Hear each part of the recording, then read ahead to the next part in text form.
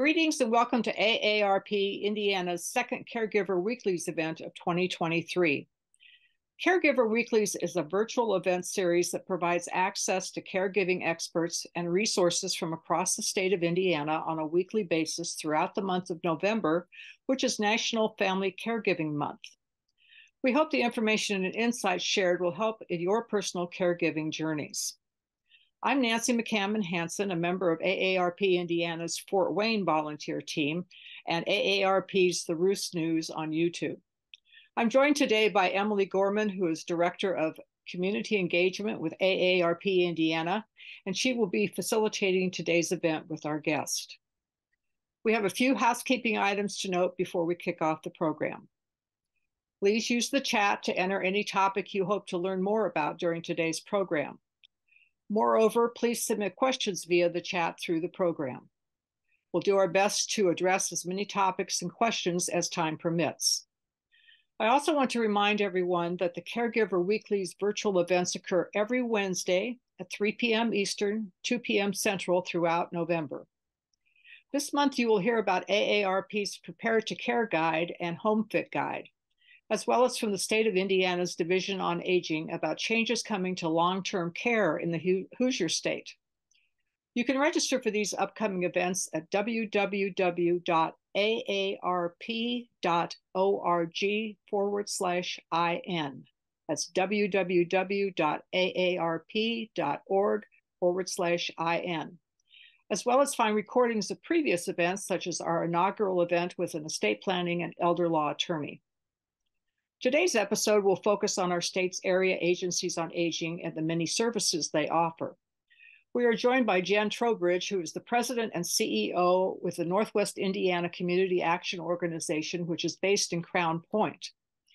Jen is the agency that Jen works for is focused on mitigating poverty and the health-related social needs that arise from nutrition access, housing, and lack of resources. Leading teams that impact 60,000 lives a year, Jen's background prepared her for this important role. She's a native of Northwest Indiana and built her career around the underserved. Jennifer's leadership tenure spans more than 15 years. She has served people with intellectual and developmental disabilities, infants and children, and was hyper-focused on family caregivers for more than 6 years before joining NWICA. She earned her bachelor's in psychology, her master's in business administration, and a doctoral certificate in strategic leadership. So, without further delay, I'd like to welcome Jen, welcome Emily, and ask Emily to kick us off with the first question. Will do. Thank you so much, Nancy, and welcome, Jen. Thank you for joining us today. How are you?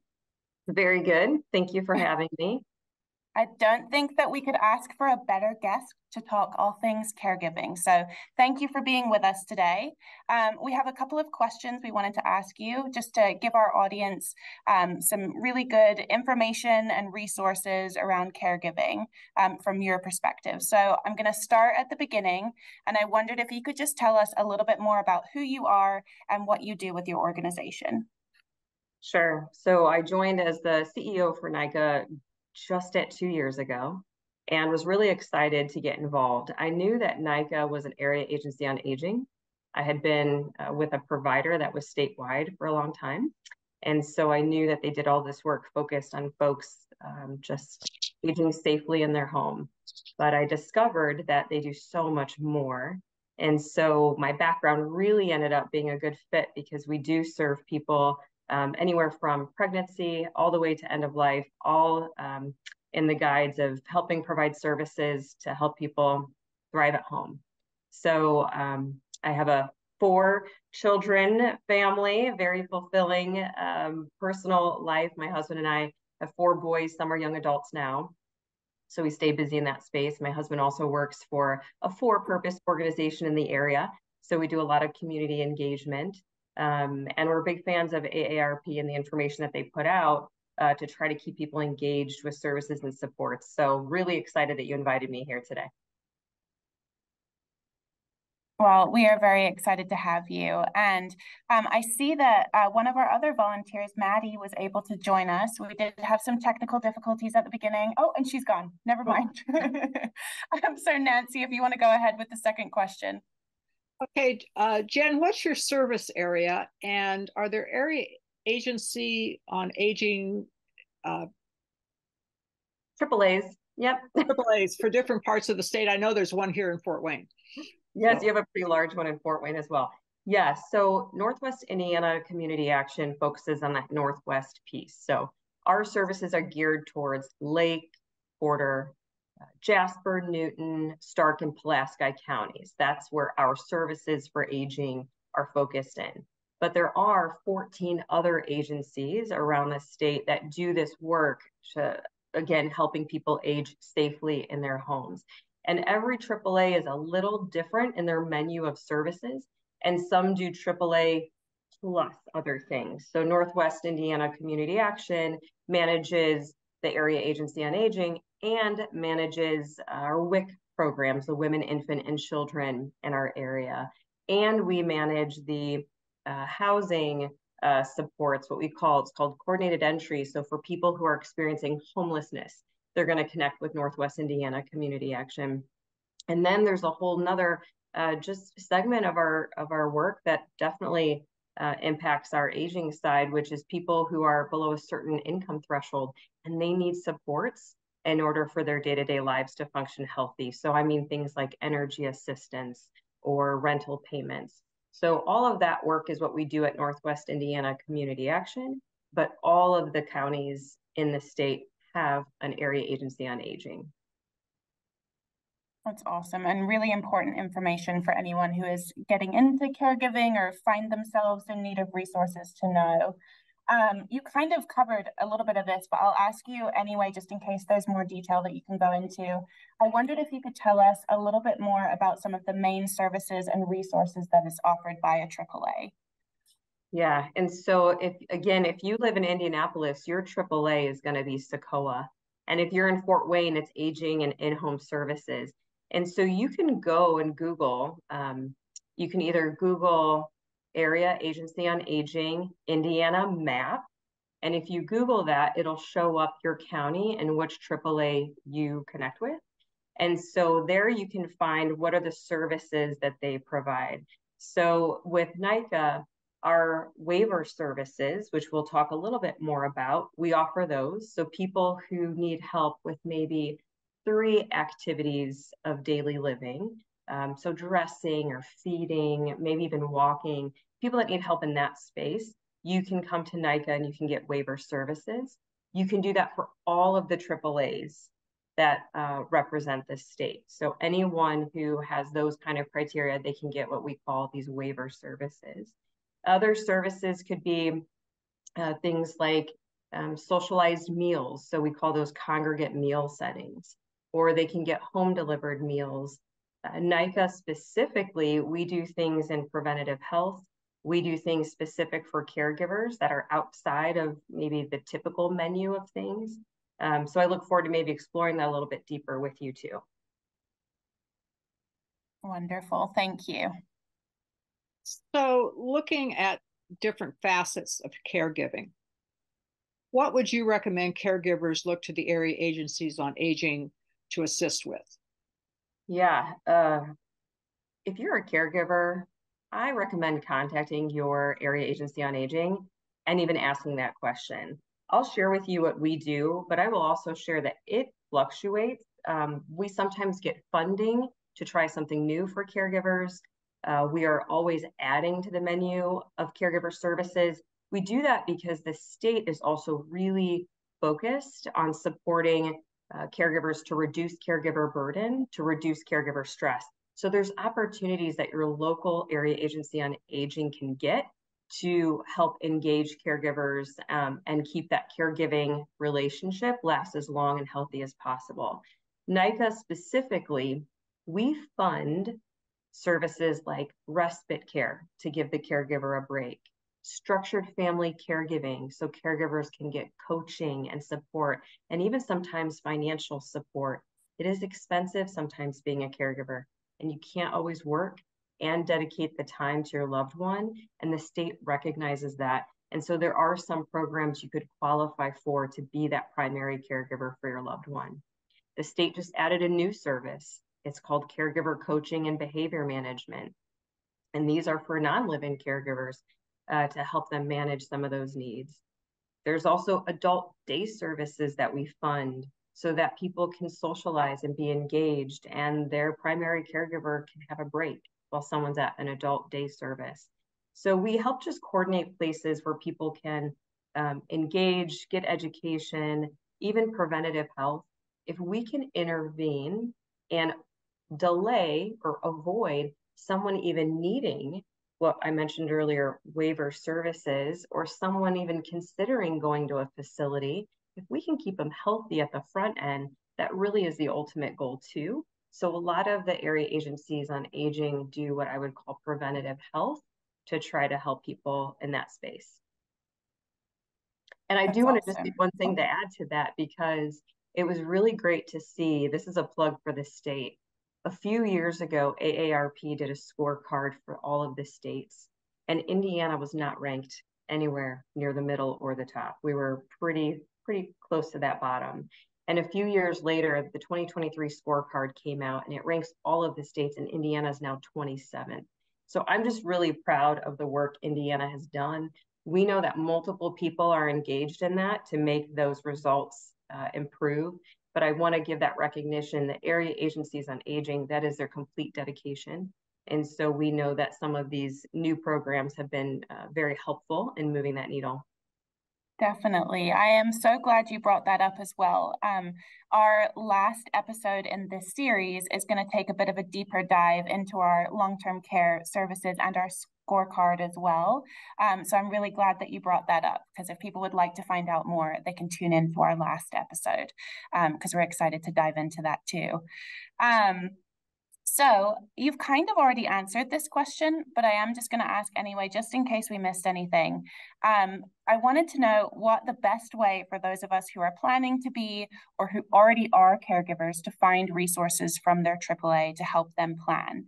And you talked about just picking up the phone and calling. I didn't know if there's a website or anything else that might be worth mentioning as well.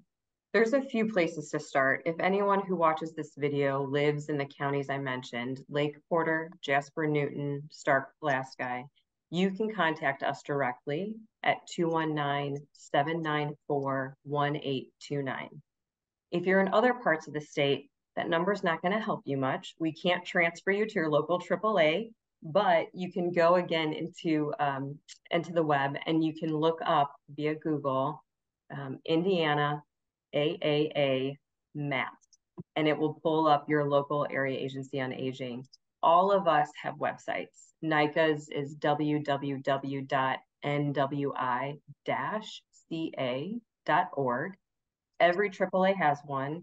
In addition to that, we also have an association that gets involved too. So if you start spending a little time online looking at Indiana area agencies on aging, it really opens up a whole door to information for you as a caregiver. So when you're looking at services from the area agency on aging in your area, is there an income threshold that you have to meet? Are there different types of payments that you accept, like Medicaid or private insurance or private pay? Anything else that caregivers and would-be caregivers need to know?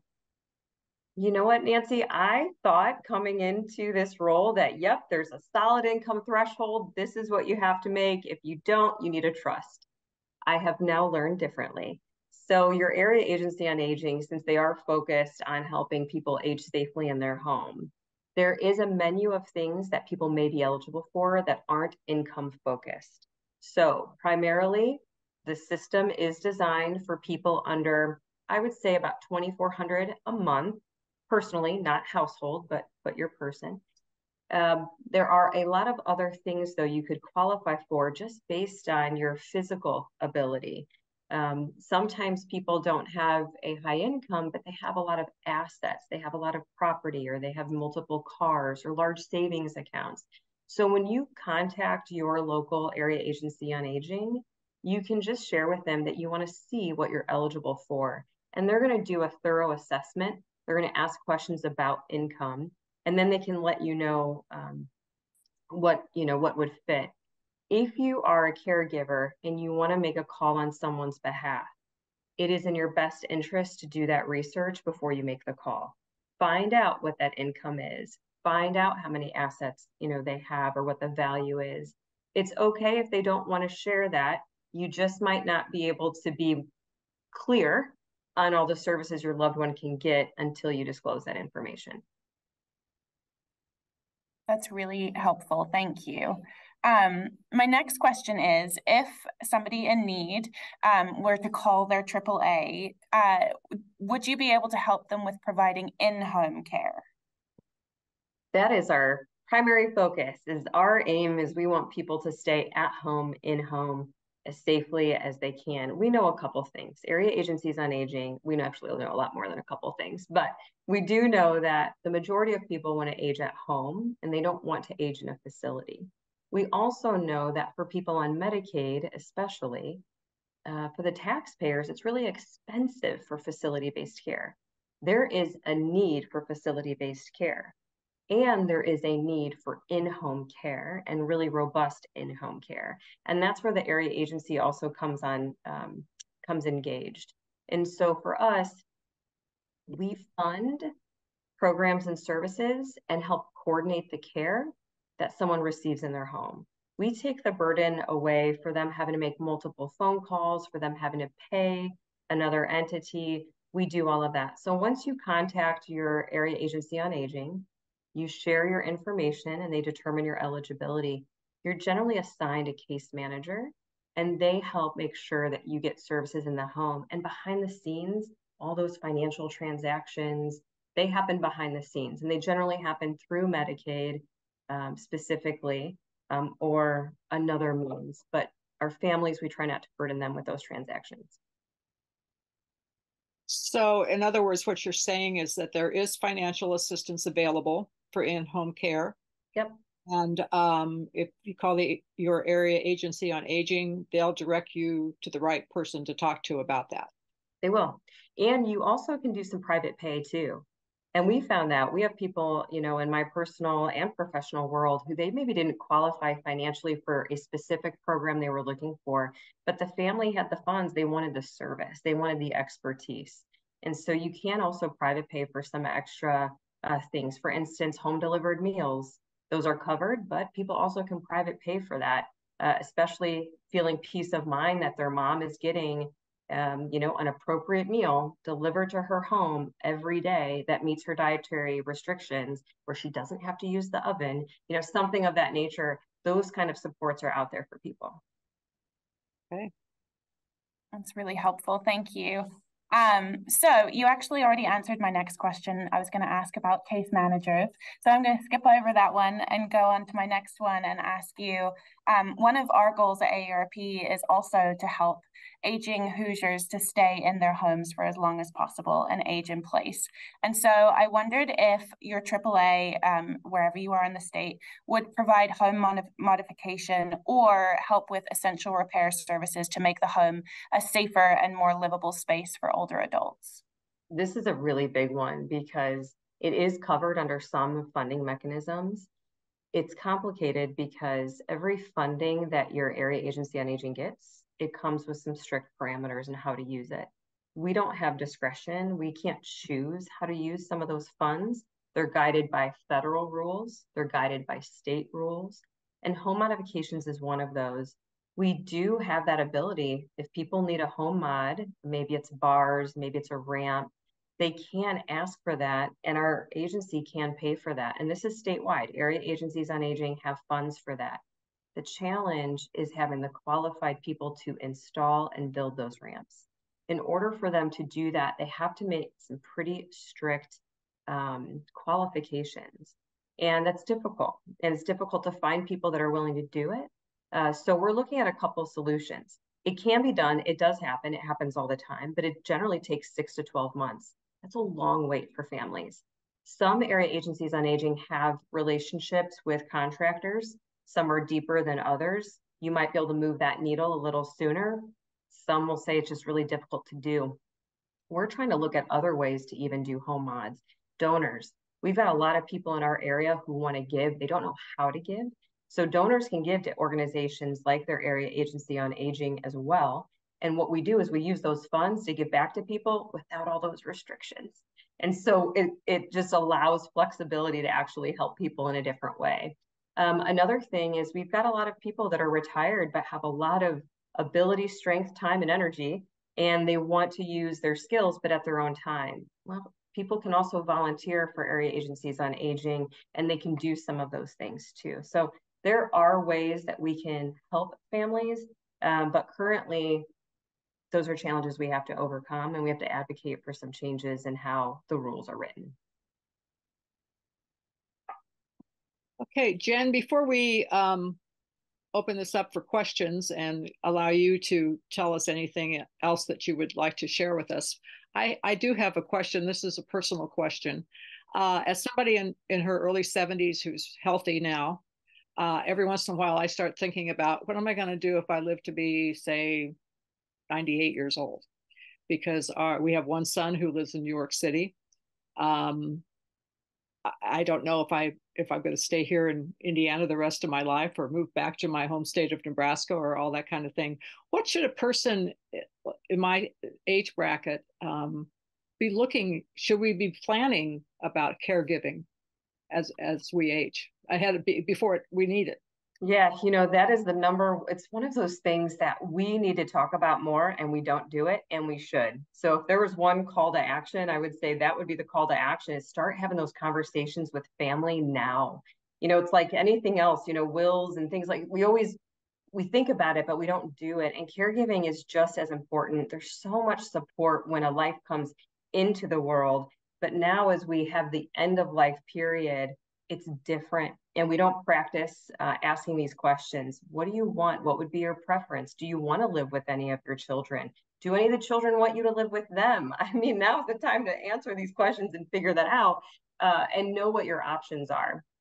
So if you start with the area agency on aging, you might learn about all the options that are out there. You might not qualify for them, Nancy, but at least you're going to be aware of what paths you can take.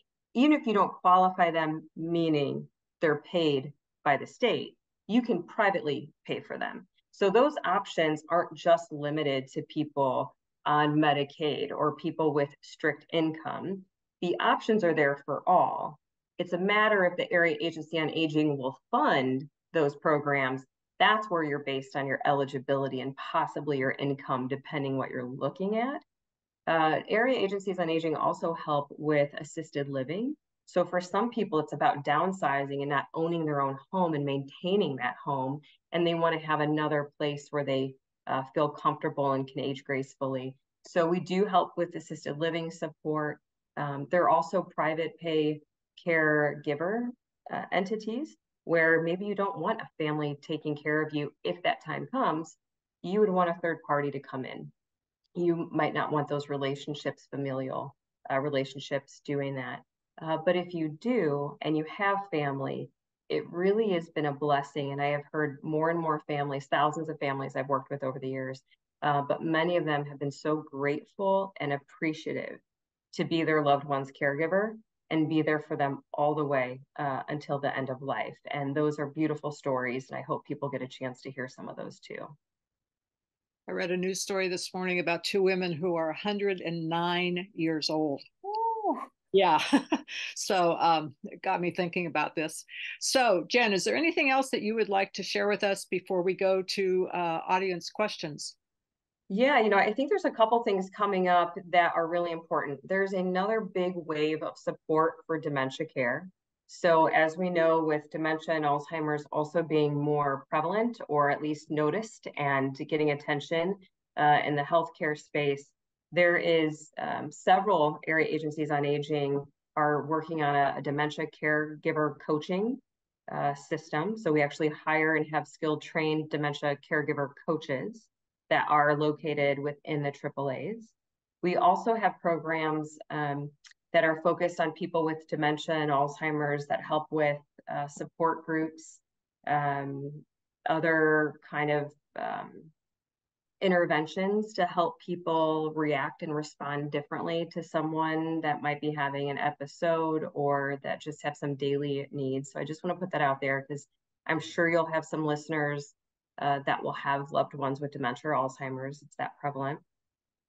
But I also just want to give a recognition that, again, as you approach November with National Caregiver Month, a lot of entities are giving some extra push on information. So now really is a time to talk to your doctor, to talk to any professional that you have. They generally are getting information about caregiver supports, and of course going to AARP or the Area Agency on Aging for some information.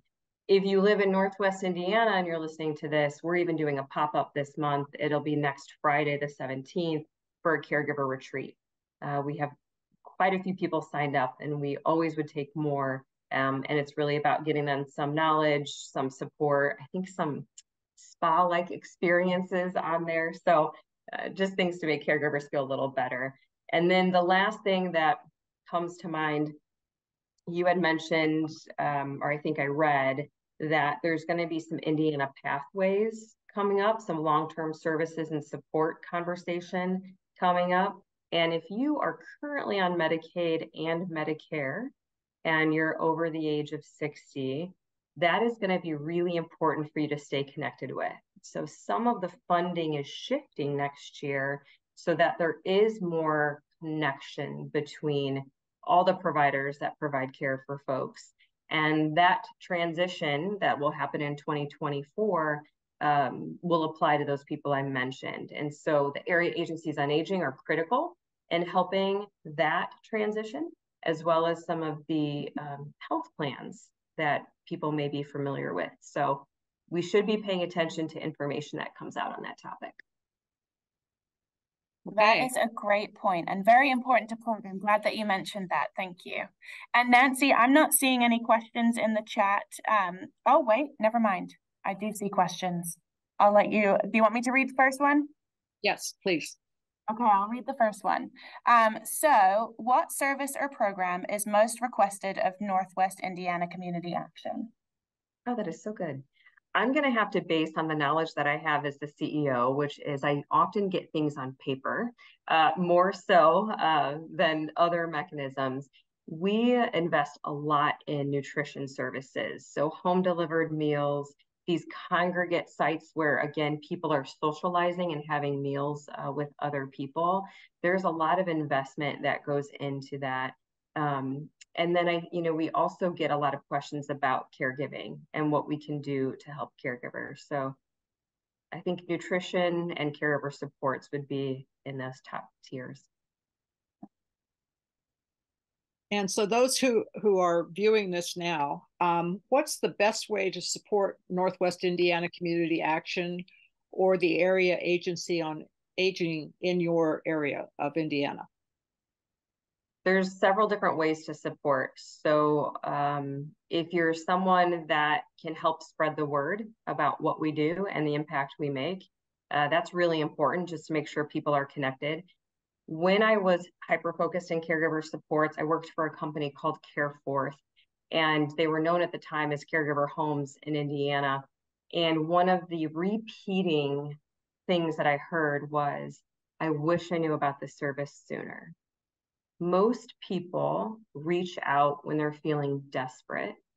Sometimes they think, I got this, I can do this, or I don't know if my loved one needs help. I'm not sure. If you are ever in a position where you are yourself seeing a decline in some of your physical abilities, contact your AAA, see what they can do for you. If you're a caregiver, doesn't even matter if it's light caregiving, I'd call the AAA and I'd see what services you can be eligible for. That's one of the ways to support, is sharing the word. I also mentioned the area agencies on aging. They have definitely funds coming in, but like I said, they're limited in how they can be spent. So if you're someone that has the ability to financially give, your AAA can do some really cool things with those dollars. And so contact your AAA and find out what they do with donor requests. At NICA, we do a lot in housing. We want to do a lot in home mods. There's things that we want to get involved in as well with our funders. And then lastly, on the volunteering space, I think that's really important. As our AAA, we also provide an AmeriCorps senior program. The AmeriCorps senior program engages people 55 plus to volunteer. And they're volunteering with other people who are aging and need companion support. They're also volunteering for young children and being what we would call a grandparent kind of support. And they might go into Head Start programs and some school systems with young children. So there's ways that people can get involved and really give back that would be helpful. Maddie Perry Lightfoot, who was going to be on this interview also, and we had some technical difficulties, just sent in a question. Can you talk a little bit more about home modifications and making a home safer? Is it possible to make a home totally safe as a person ages, or are there little things you should look out for? I will share with you, because we also do a lot of work with housing. We help people find housing. We build affordable housing. We are really engaged in that space. And right now, definitely Indiana, but I know it extends beyond Indiana, we are defining it as a housing crisis. So that does sound pretty intense, but it is kind of intense. If people can age in their own home and that home can be modified, that is ideal. So moving is not always feasible right now. Some of the costs for moving might be high. There might not be as many options for you. We have found people even in renting situations, landlords maybe keep upping that rent. And so if you're on a fixed income, that might not be ideal. So if you can invest instead into the home that you are in, that can be the better option. Contractors are creative and they can do a lot of things. As far as what the AAA pays for, the home modification list is limited. I don't want to misspeak, so I'd still redirect you to contact your AAA to find out exactly what the home modification can include. But there are things that you can do to a home to make it safe and accessible. Moving bedrooms from upstairs to downstairs. Removing rugs if you're a fall risk. That's a big one for people. Opening hallways, just reducing clutter. There's a lot of things that we can do to prevent an adverse reaction in a home that can really set someone back in a from health. I read something the other day about when you reach a certain point in your life, downsizing, obviously, and getting rid of all your stuff. And I've been trying to do that for years. But this writer was saying that if you reach a certain point, sell your house if you can and move into an apartment, because you won't have yard work and you'll have somebody who takes care of things like the plumbing and the electricity and all that other stuff. And it kind of surprised me, because, you know, it's been said for so many years, oh, you should own a house so that you have equity and all this good stuff. Have you ever heard that theory about moving to an apartment?